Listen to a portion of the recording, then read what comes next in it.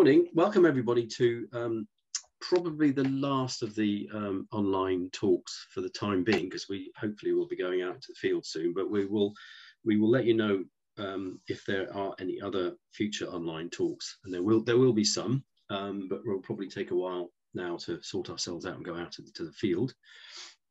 Today we're very lucky to have Ian Fairchild doing a talk on aspects of geology of the Ice Age ponds in Herefordshire, and so that will take about, I think, about half an hour to 35 minutes. Then we can have questions on that, and after that we can have any questions on on Ian's talk, and then after that any questions generally about the project that you've got about surveying, and we'll have news on on what we're doing next, who we're about to be sending out an email allocating ponds to people to survey.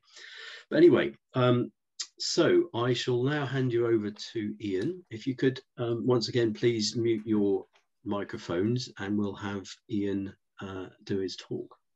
Thank you. Thank you very much, Dave. So the pictures we've got here to start with illustrate how profoundly the landscape would have changed over the last 20,000 years. So the very icy picture is modern Svalbard, but Herefordshire would have had a very significant ice cover with just some rocks sticking up as nunataks out of it just over 20,000 years ago. And of course now you just wouldn't know, would you? We have this gentle rolling landscape that we now see with these ponds in it. And so we're going to explore what we can learn about this.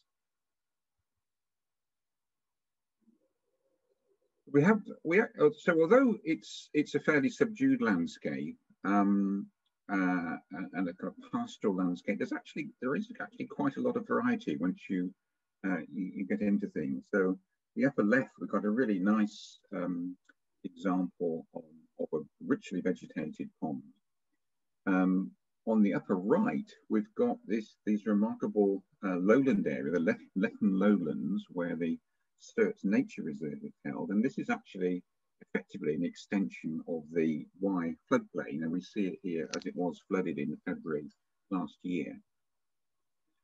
It was also a lake during the Ice Age, and we see a lot of ponds on this landscape too, and it'd be nice to know a little bit more about how those ponds originated.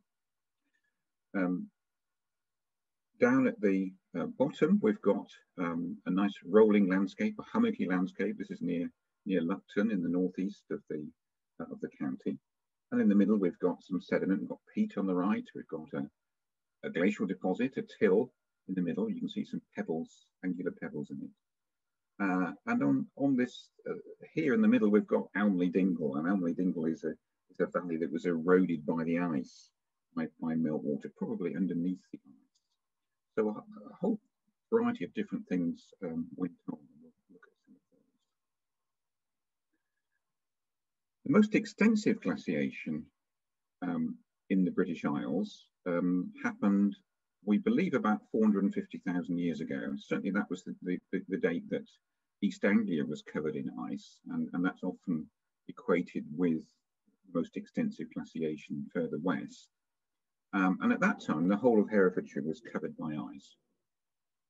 So there are lots of deposits from that glaciation that are still around in eastern Herefordshire, but they are mostly eroded now. And in western Herefordshire, they are a lot of them were eroded, and then those that were left are now covered up by the younger deposits.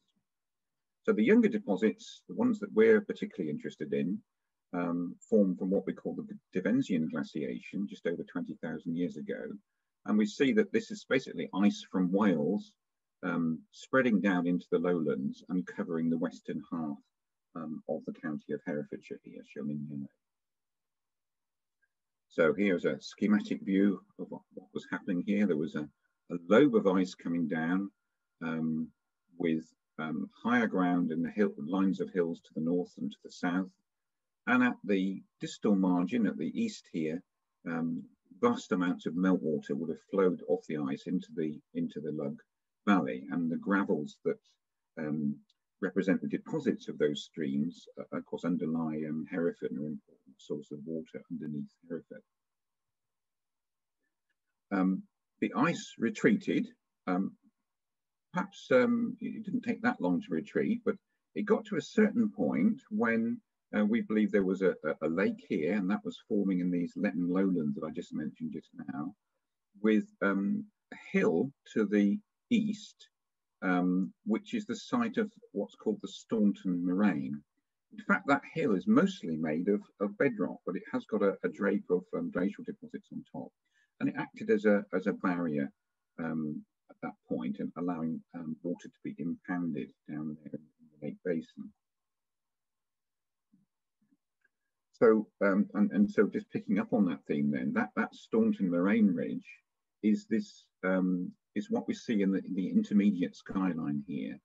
We're looking from the east, you can see Hay Bluff in the background, and that feature is that bedrock ridge with moraine draped over the, glacial sediment draped over the top.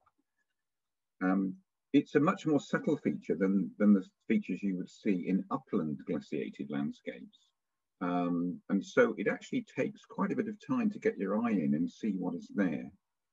And a product of this project will be a whole set of resources, mainly on an app, but also will be available on a website, which actually try and deconstruct the landscape and show you what features are to be found where.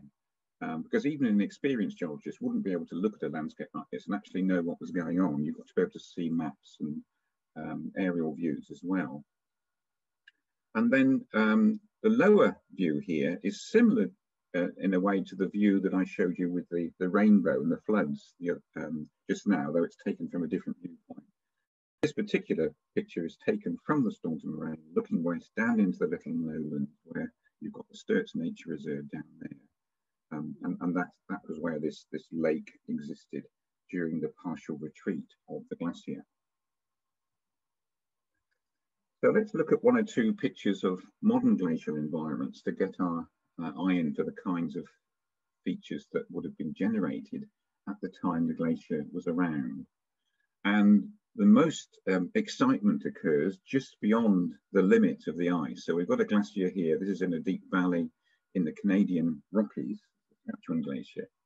And we see the glacier there, it's actually been retreating for a while. And these are the deposits here in the valley formed by rivers, glacial meltwater streams draining that glacier. And that those river deposits then are flanked by moraines, which are mounds of glacial debris, which accumulated while the glacier was there.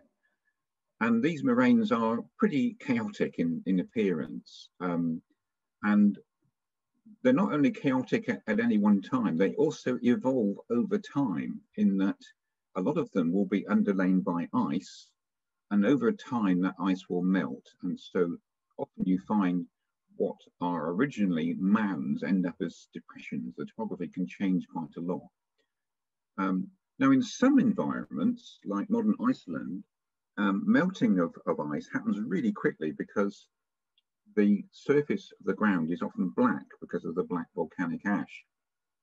And in just a handful of years, you can get big kettle hole ponds formed by melting of ice. On the other hand, we think that in Herefordshire, it was a situation that was at the other extreme. It may have taken many thousands of years for the landscape to evolve and for all the ice to disappear. And that's because it's it seems that there was a zone of periglaciation, a zone where you had permafrost, permanently frozen ground near the surface for thousands of years. And over that surface, of course, you would have had the famous megafauna, the mammoths and so on, wandering around in that kind of tundra landscape for thousands of years before the landscape eventually kind of settled down and all the ice had melted away. couple of other views. This one at the upper right is another modern glacier. This one's from Austria, again illustrating how messy and complicated these zones are that are immediately in front of the ice. And this again is going to be, you know, that's you can see the modern glacier there is only just starting to evolve in terms of how that landscape will change. On the upper left, we've got part of our Herefordshire area. This is the area near Shogden, and it's an image that's a hill-shaded LiDAR image. So LiDAR is a method of obtaining very accurate heights of the landscape by laser scanning from an aircraft. And you just get a raw file of a matrix of heights of the land, which can be rendered as this image here, which makes it look as though the sun is shining over the landscape. And what it's showing us is a landscape of what we call hummocky moraines, quite a few ponds in here, some of which date back to the Ice Age. The area to the north is a bit smoother, and that's largely because it's forested and you don't get such a detail of the landscape there. But also this area in the north represents the northern flank of the glacier. So the glacier was moving from west to east, from left to right, and these hills on the northern margin, some of them may have indeed have stuck up above the ice. Now, when looking at hummocky moraines, people talk a lot about them in modern glacial environments, and one thing they say as well, a lot of them form by the ice actually displacing, thrusting as it moves forward, perhaps seasonally and so on. But in that case, you'd expect a lot of the moraines to kind of line up, and there's actually no sign of that here. Another thing to bear in mind is that in this sort of chaotic terrains that we can see here, lots of different things can happen. You get a lot of small streams reworking sediment. You can have material flowing down slopes. You have little deltas forming. It can be really complicated, and it's actually quite difficult to reconstruct exactly what happened in a landscape like this. So I must confess that I'm pretty baffled as to exactly how this landscape here evolved. It's very complicated and very locally variable. But we have a geomorphologist from Keele coming to the rescue, Keele University, Richard Waller, a former colleague of mine, and he's got a master student, Olivia, and she's been supervised also by a geophysicist, and they're going to be having a look at the landscape from the point of view of both geophysics, looking underneath some of the ponds, and looking at the landforms to see if they can find out a bit more about how they form.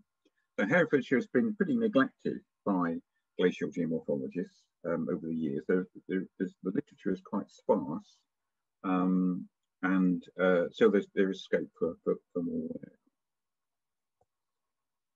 Now, kettle holes then. So during the project, we've had to sort of develop some criteria for how do we know something is an ice age pond.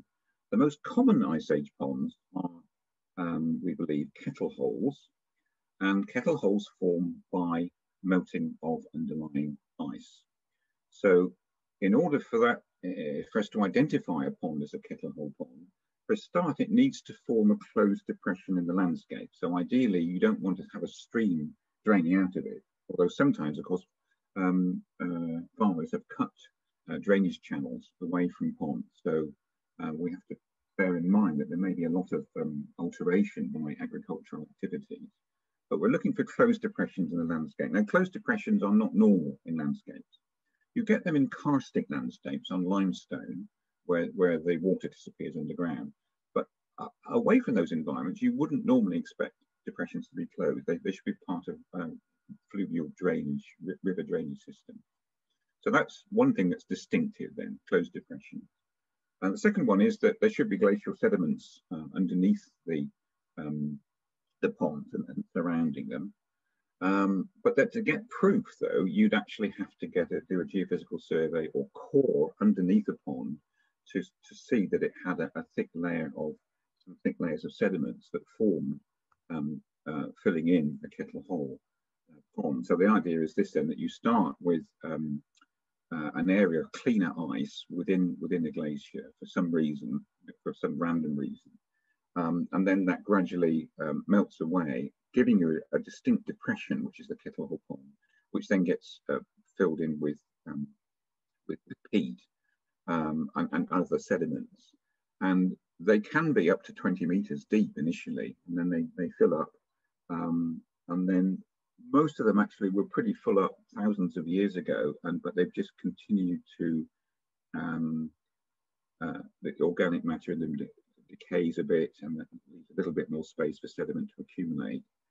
So a lot of the peat deposits we see inside them actually are not very recent. They're at least several thousand years old in most cases.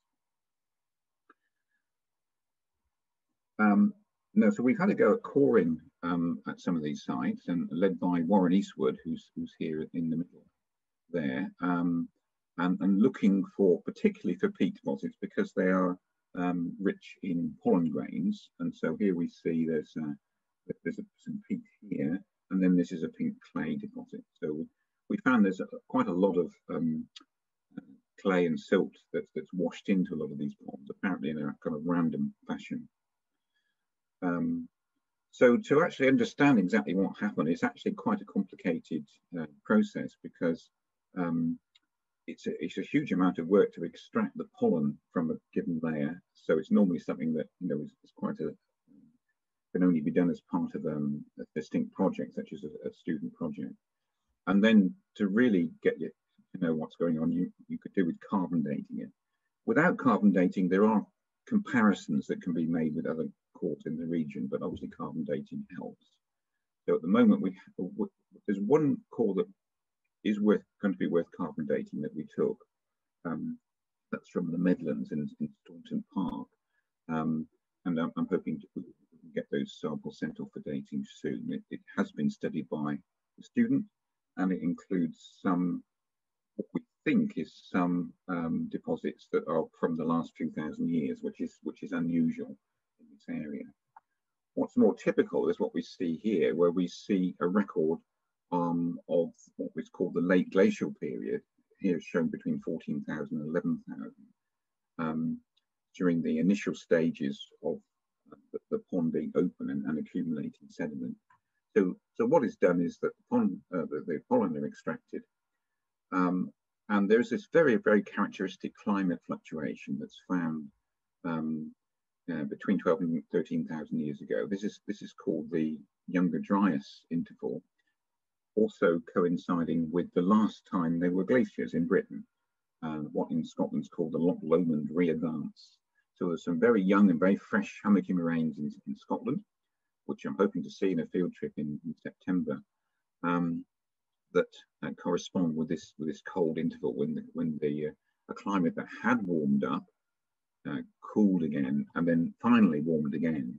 And this final warming at 11,600 years ago is the beginning of our current Holocene interglacial epoch. So this blue interval here is the last time that things were cold. So in Herefordshire, then, the oldest sediment that's been dated is somewhere around the left-hand side of the diagram. So there's a couple that were called in the mid-90s, both of which are now, they've been damaged at the surface, so we couldn't go back and reform in those places. Unfortunately, Warren Eastwood is now retired, but there is scope to do a lot more of this kind of work, but trying to find a suitable partner to do it with. One or two examples then of ponds on the ground. This is at Lupton, a lovely pond that's on a public right of way, so you can walk up and see it. And what's happened here is that in order to make a bit of space here, the farmer has dredged up some of the bottom sediment, and you can see it's got pebbles in it. It's actually a till, a glacial deposit, but there's also an accumulation of dark mud with some plant remains in it that's in there as well. And so we would normally expect ponds to be underlain by something like till, which doesn't let water pass through it very easily. It's impermeable. Because if there was sand and gravel underneath, you'd expect the the water to disappear into the ground unless the water table was unusually high. So if we look at this diagram, it shows us this is a stream. You can see the water table underground, and so the water table position coincides with where the stream is. What you can have, though, in the case of a pond, is you could have a situation where this pond is underlain by impermeable sediment, what's called an aquiclude in this diagram, and it may be perched higher in the landscape than the regional water table. We don't know very much about that, and we haven't really been able to gather very much data so far in this project, but this is potentially an area of great interest, really understanding how the water in the ponds relate. So we will get some information on this during the summer. We're looking at getting some isotope data that will tell us about how much water has evaporated. Use that to get an idea about evaporation versus sinking into the ground of the water as things progress during the year. So the fate of the water in ponds then is clearly of interest when it comes to managing the ponds. Here we are in Kenchester area, which I know many of you have been to this area. It's a kind of classic one for these ponds. And in this LiDAR image, I've superimposed the geological map, and the green are the hummocky moraines. And in some of the pond depressions, the Geological Survey have mapped this yellow colour, which is peat deposits. They haven't always mapped that. That's partly because it's difficult to actually identify it consistently across the ground, because it's very time consuming to auger into the ground and find what's underneath. But we see that adjacent to this area, we've got more other deposits. This pink stuff are deposits of streams that were draining the glacier, and what we call glacier fluvial sands, outwash sands. And the yellow is formed by stream deposits that happened during our current interglacial, during the Holocene in the last 11,000 years. So there are several different things going on in that area. Here we are in Kenchester on the ground. You can see a little bit of the hummocky topography in the background here. And this is the largest pond, and this particular pond is much bigger than it used to be. You can see that from the tree that's growing in an unfavourable position. It wouldn't be able to grow, start growing now. And there's also a variation in the area of the pond, the depth of the water seasonally. There is a spring that's coming out at a little bit away from the pond that we see here. So clearly this is an area where there is active groundwater flow. And there is a suspicion that the higher water levels at present may be something to do with the changes in the drainage resulting from the Yezo Brook flood alleviation scheme, whereby water was diverted to the River Wye. Now we're moving up to the north part of the area, and we're seeing some more moraines. So this is some rather larger scale hummocky moraines. And in this view, they look as though they're elongated, but on the LiDAR image, they don't look as though they're elongated. But I've also been supervising a Birmingham undergraduate student who's looking at trying to quantify the shape of the landscape using LiDAR. And she reckons that actually there are a lot of elongated features in the landscape that are not so obvious on the LiDAR images. So what we've just been looking at is the area down here in the lower left, around 31, those rounded shapes of that landscape I was looking at. So they don't, to my mind, they don't look very elongated, but there are in the landscape some areas that are elongated. And I've learned from this supervising the student project how difficult it is to actually quantify the shape of the landscape. It's a very complicated shape and really quite tricky to deal with. Now, one of the features that we can see on here very nicely are channels that have been cut by meltwater. So each of these deeply incised valleys here were formed by meltwater, probably meltwater streams that were forming underneath the ice. And so these are really very striking. And on the one of the resources that we're producing in the project is a landscape tour where you can go by bike or car, drive along this route. And one of the things, I got this amazing surprise when I first went along here and peered over the road and saw this whopping great big channel right next to the road where I wasn't expecting it. So that's really quite an interesting feature of this landscape here. And then further to the northeast of the area, we're in the Lupton area. I showed you a pond from Lupton earlier on, that's just here. But you can see there's some really quite large hills, and they look as though they're streamlined and elongated. What we don't know is how thick the glacial sediment is on them, or whether these are largely bedrock hills that have been eroded and then draped with glacial sediment. An awful lot of work would need to be done to actually establish exactly what's going on in this area. So bedrock is shown by this this grey shade, and the glacial deposits on bedrock are shown by this bluey grey colour, and then recent river alluvium in yellow. So something about how these erosional features form. On the left, I'm standing on a glacier in Svalbard, about to jump across this little stream here, and very mindful of the fact that it's underlain, that this is smooth ice underneath the water. If I were to lose my footing and fall into the stream, I might get carried along and end up going down into a crevasse or a hole that will go down to the base of the glacier, and that would be the end of me. So I had that in mind when taking this photograph, which is actually a still from a video. So they're quite, they're very powerful, and they're quite dangerous on the surface of the ice. Then they go down to the bottom of the glacier. Here we are underneath the glacier, and you can see that by the time several of these streams have combined together, they are very powerful, and they can move things as big as these huge boulders and cause a lot of erosion. So that's what we're talking about when we're looking at those erosional features in the landscape. It's big streams like this.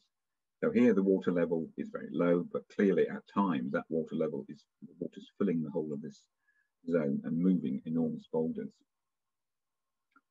And it's possible that such subglacial drainage may be responsible for chains of ponds that we see, particularly in the southwest of the area. This is in Moccas Park area. There's a whole series of depressions that are lined up. And in fact, it carries on also to the Blakemere area, which is just to the southeast. Because meltwater channels underneath the ice don't have to flow downhill. They're under pressure. And so they can go up and down a little bit like a sort of roller coaster. And that's what's happening here. So the base of the channel is going to go up and then down again. So we think that may be how this chain of ponds is formed. Another place where meltwater channels are seen is the Brainton area. On the resources that we're producing, there are several walks. And this is a walk around the Brainton area shown in red. And on the walk, you go by there's a couple of deep valleys here, where the water would have flowed uphill and then down again on the other side while ice was overhead. So before the Ice Age, the River Wye flowed from west to east up in the north part of this map. Then there was a lot of deposits forming in the area that was extracted in this big disused quarry here, Stretton Suggers, which is now a nature reserve, the Brockhall Country Park Nature Reserve. But after the Ice Age, the River Wye couldn't go through here anymore, and it cut a new course, which is down here, just south of Brainton. So on the walk around, you actually see the place, the gorge that's been cut here is the River Wye. So it's actually pretty steep here, and I'm looking up from that riverbank. I'm seeing some chimney pots at the top there. That's a gorge that's been cut, and that gorge was cut down 30 meters, probably pretty quickly after the Ice Age. So there are several features like that in the landscape where rivers have changed course and cut down into the landscape. So this map shows us resources that are going to be available, both a lot of them on an app. We're also producing a leaflet in the Earth Heritage Trust Explore series, which has 3 additional walks that aren't on the app. So I've just been doing that recently. So there are lots of different places here that are covered by walks, and then this is the landscape tour, which, as I say, is by car or bike, and it's divided into 3 sections, so it get overwhelmed in a given day. So the area we're looking at is huge, and even so, I've had 2 advanced queries with questions to be answered after this talk, and they both cover areas that are not in the areas that are covered by this, because there's such a big area to cover. But anyway, we'll have a look at those in a minute. And finally, I'll just have another look at one of these lovely LiDAR maps with Geology superimposed. This is the Note Lane area. And on the very first slide I showed you this morning, there was a pond that was shown looking from this road, and that's a pond that's only there in winter. It's just a marshland in summer, and it represents the end of this glacial channel, which has been filled by peat in this landscape of hummocking moraine. Now, I love this Note Lane area. It's very, very quiet there. It's a lovely place to go for a walk or a cycle, and you can see from this image just how much you can decipher just looking at the geology. We've got an eroded bedrock at the top, but most of the area is draped with glacial sediment. But then after the Ice Age, other things have happened. Peat has infilled some of these depressions, that's shown in yellow. But also we can see how the River Arrow has cut down. And the River Arrow has also changed its course. We're not really sure when that happened, but it could have been after the last Ice Age. River Arrow used to run further south, down towards Pembridge. But here it has actually made a gorge, and it's actually cut down so that there is bedrock, which is shown in pink here, which is on the side of the valley, and in places on the valley floor. And then we've got slope deposits that have come down some of these steep valleys and deposited sediment on top as well. So there's an awful lot you can see while looking at these environments. So that's all I had to say this morning. As I say, there are a couple of advanced questions that I can tell you about in reference to. I can bring up the maps on the geographic information system, and those questions relate to 1 or 2 other areas that I haven't mentioned so far. Thank you very much, Ian. That's excellent. Yeah. Very useful, revealing talk, and explains. I constantly have to be reminded of what we're talking about on this side of things. But I'm sure there's lots of geologists listening. Are there any questions for Ian on the talk?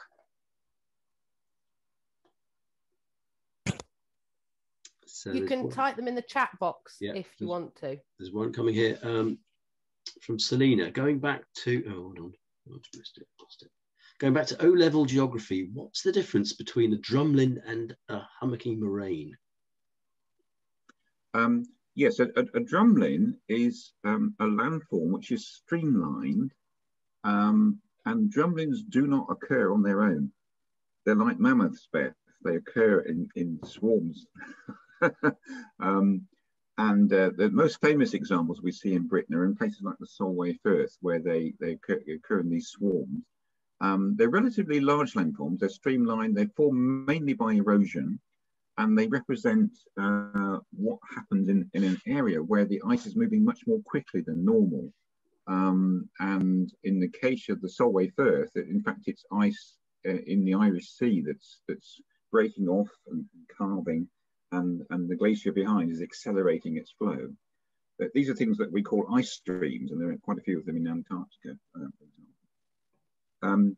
You wouldn't expect to see drumlins in an area like this in Herefordshire, because you don't have a mechanism by which ice should suddenly start flowing really quickly, because the glacier is ending on land rather than in the sea. But nevertheless, there is some evidence of streamlining that we can see in places, and I don't really understand why that should be. And I'm hoping that my Keele colleague, Richard Waller, will be able to help with that, understanding that. Hummocky moraines then are much smaller scale features that are polygenetic. In other words, that they must form in several different ways. And we know that those that form by pushing, by thrusting, are one distinctive type. Others just form by passive melting. And there are others that are more complicated because they are affected by meltwater, sort of redistributing sediment and changing the shape of the land afterwards. Those are things that are called canes. That you know, again, it's like a dustbin term to cover lots of different sorts of features. So, so that's, you know, that's what the textbooks would tell us. But applying the textbook knowledge to Herefordshire is quite tricky. Mm-hmm. Is that, would I have seen drumlins in Ireland, Central Ireland? You could, yes, you could have done. Yeah, I think where they would be. When they're on the eastern coast of Ireland, and I've seen a cross section through a drumlin in Northern Ireland on the east, on the margin of the Irish Sea. Yeah, I seem to remember the very, very regular lumpy landscape. Yeah, I mean, one great place to see them actually is if you go up to Penrith and go west towards Keswick. There's quite a big landscape there that you go over. It's like a roller coaster landscape there, and that's that's a drumlin landscape. Okay. I could, if there are no questions at the moment, there are a couple of questions that came in earlier that I could address. And one of them, so I mentioned they were in places that I hadn't covered so far. One of them's from the southwest of the area, one from the northeast. So if I go to the southwest, we're going to go near Hay-on-Wye, that's down here. So it's well west of our main area of interest. But there's a pond there that Will Watson's very interested in. He's going to do a detailed survey of it. It's called Leach Pool. And I'm going to home in on it now. Yeah, it's up here. Yeah, Leach Pool, here it is. And so the question is from Dave Patterson, who's going to help with that ecological survey, and he's wanting to know about this site because Beth and I hadn't, we're a bit sniffy about it because we said, well, we really want to look at it, but we'll say no, it's a really good site. Yeah, we have our criteria. So. Well, I mean, so our immediate response is, well, it's a long way from all the other ponds. But anyway, it's quite a large pond, as we can see. We've got a bit of concern about whether it might have been affected by anthropogenic activities. But actually, that probably applies to the vast majority of ponds we've got. They've been altered in ways that is actually really difficult to discern now by agricultural activities over the centuries. But in this case, there are actually two railways. There's a disused one and another railway that were quite close. Then we've got the castle up here. So, maybe the castle would have used this as a water supply, who knows? And then from the geology point of view, we've got the River Wye here, and the yellow is the modern day floodplain deposits, the alluvium.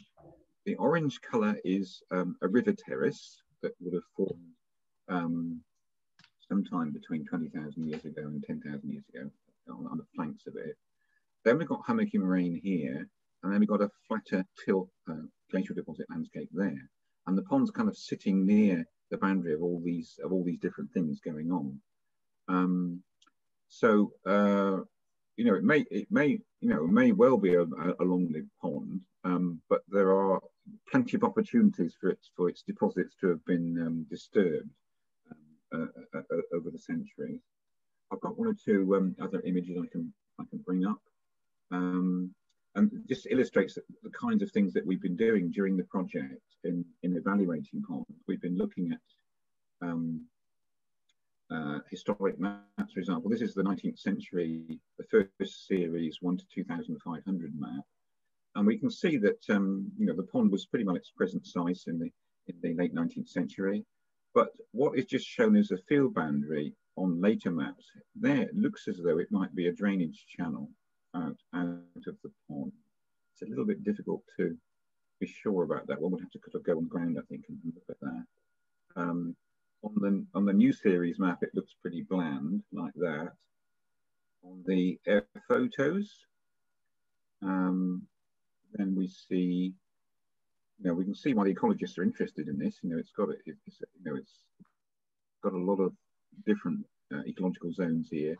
There are quite a lot of trees, but it's not all shaded by trees. And there's this island where certain organisms could live safe from predation, maybe in the middle of the pond there. And then we've got the LiDAR images as well, which are, they're fairly bland images, but we can see that the sort of hummocky nature of the landscape in the field around there. So that's so I've not been to visit this pond, but that's its setting, and it's going to be surveyed shortly. One of the reasons we said we put some project time into it was because the farmer was very keen. She's going into stewardship, or they're going into a stewardship scheme, and yes, we're interested in getting some information. They contacted Will, right, as well, very keen. Yeah. So in a way, in terms of the conservation of habitats and ponds for the project, it fits in, and I'm aware that it doesn't quite meet the criteria of the rest of the project. Well, I mean it doesn't not meet the geological criteria, and I think that this landowner interest and so on, that's a really important reason for studying it. Then if we go to the other end, there's just a suggestion that's come in this morning from Nick Howes, who I think is on the line this morning, about the Covenhope Valley, which is up here in the northeast. It's near Mortimer Cross. Up here, zoom in a bit on that.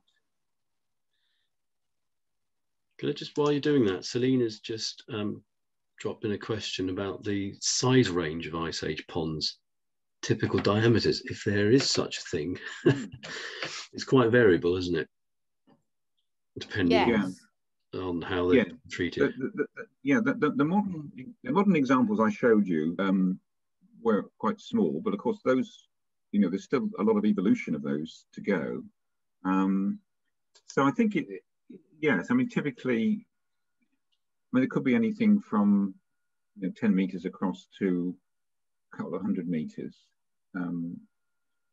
I think the trouble is that our understanding is also colored by what we see in the landscape now. And as I say, there's a lot of potential for enlargement of ponds by farmers, or alternatively filling in of ponds and their area becoming more restricted. Actually thinking about that, there's a good example of that in Staunton on Wye, place I visited recently, which I think Will and Giles are interested in looking at. So if we go to Staunton on Wye, I'm thinking of it. Here we are. There's so this is the Staunton Moraine that's shown here in green, and it's enclosing this Letton Lowlands area. You can see it's very marshy looking over there. And there's this big area of peat shown here near Duck Street, just north of Staunton on Wye. But the pond now is much smaller than that. In fact, in the late 19th century, it was only the very eastern part of it that existed. But clearly in the past, it's quite a big area that has been filled with sediment as a depression. So that's pretty big, really. That's a couple of 100 meters across. Right, let's just go now to Covenhope in the northeast. As Ian said, in winter, tens of meters and a 10, 20 meters tend to be about the smallest ones we've seen, up to a few 100 meters, maybe 250 maximum, certainly from the ones we've visited so far. And they tend to err on the slightly smaller side, kind of 50-ish tends to be. There are the occasional big ones, but most of the ones we've visited so far, Selena, have been quite a bit smaller than that.